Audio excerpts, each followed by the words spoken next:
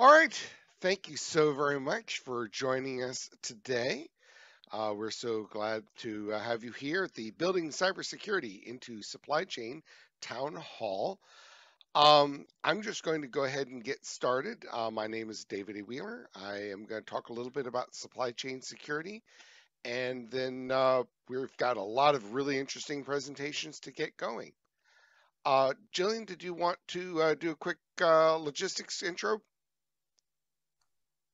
Yep, that is being posted and attendees can add questions into the Q&A, and there's also an attendee chat that we'll be monitoring as well. Thank you so much, everyone. Yeah, thank you so much.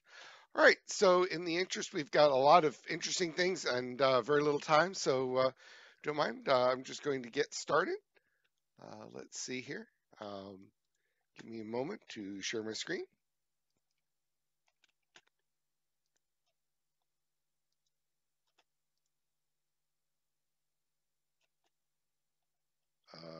Okay. Oops.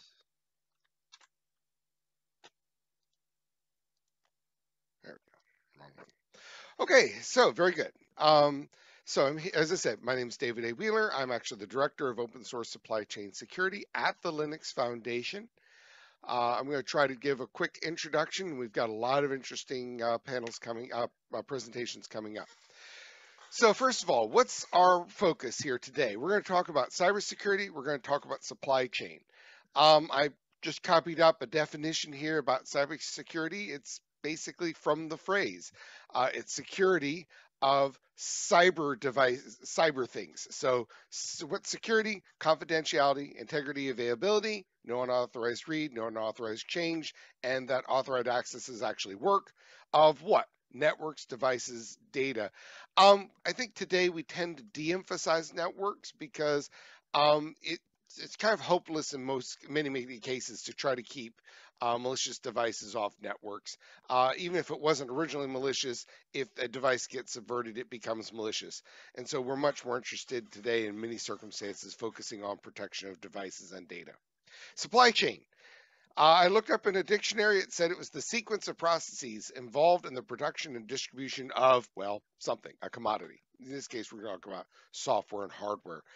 In the real world, that's many tiers, not just suppliers, but the connections between them. A supply chain attack is, well, an attack on that supply chain instead of the software that's actually deployed. Understanding software supply chains requires understanding open source software for reasons I'll explain in a second. So what's open source software? Hopefully most people here already know this, but if you don't, it's software licensed so that you can run it, study, modify it, freely redistribute. More details in the open source definition. Some people will use the term free software to emphasize user freedom and motivations. If you're not talking about open source software, closed software or closed source software or proprietary software are common ways to describe something that's not open source software. Important to understand, open source software is a kind of commercial software, right? It's licensed to the general public, and then at least under U.S. law, that makes it automatically commercial software, and these enable collaborative development of software. And it's critical, open source is critical part of the software supply chain. 98% of the code bases out there include open source, and in fact, the majority of their codes, on average, 70% of code bases are actually open source software. You can see from the chart, just a few years ago in 2016, the average number of open source software components per application was 84. By 2020, it had raised to 528. All software is under attack. Open source, proprietary, doesn't matter. And it's under attack directly via vulnerabilities, being attacked where it's deployed, and also it's being attacked through their supply chains, how they're developed, how they're distributed. I can still get asked this question: is open source or proprietary software always more secure? And of course, as with most such questions, the key is always. Always is hard. The reality is neither is always more secure.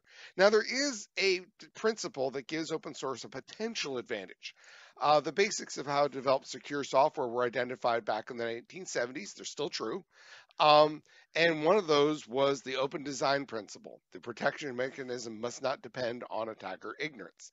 Open source better fulfills this principle, therefore, it has a potential advantage. But potentials are not always realized. No software is perfect anyway, so vulnerabilities can be found in even well run programs.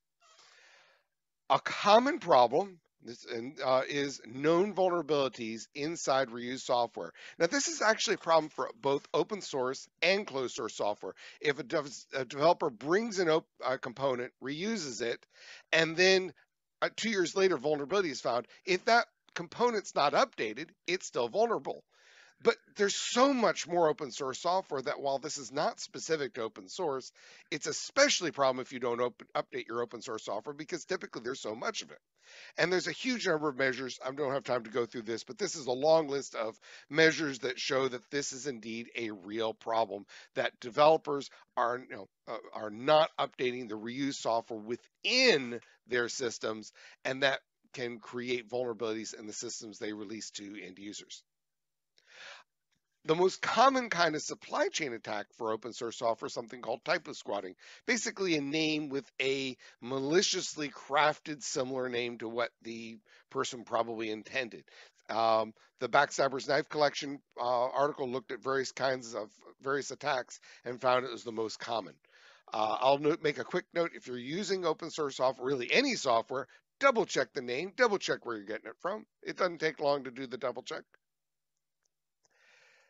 Let me talk real quickly about how software is developed because, in fact, it's the overall software supply chain. This is a quick little model of how software is developed from the idea in someone's head all the way out to deployment. We start with developers.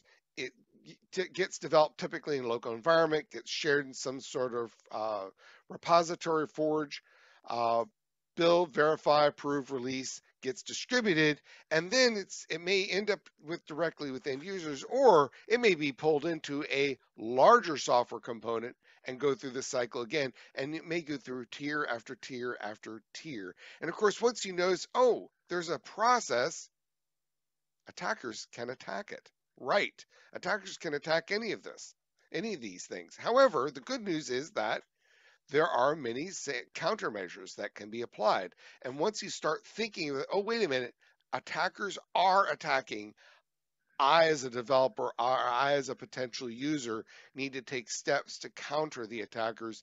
The attackers will suddenly have a much harder time of it.